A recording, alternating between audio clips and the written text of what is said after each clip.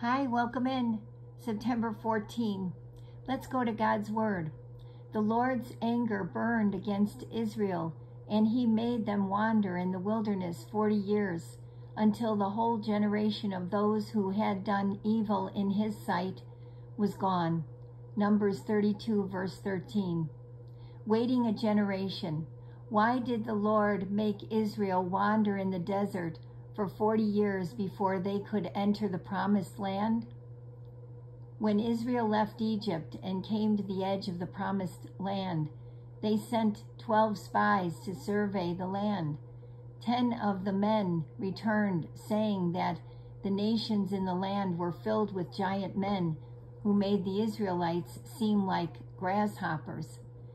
The other 2 spies, Joshua and Caleb, disagreed with this assessment, convinced that God had led them to this point and would continue to lead them into the promised land.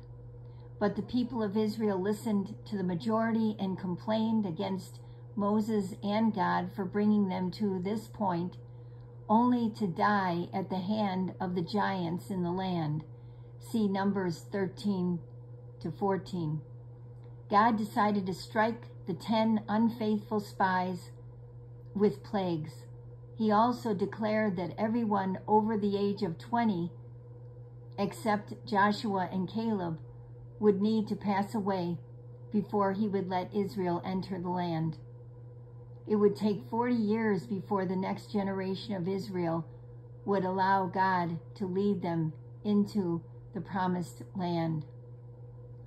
What does this teach us about God's timeline for his own plans?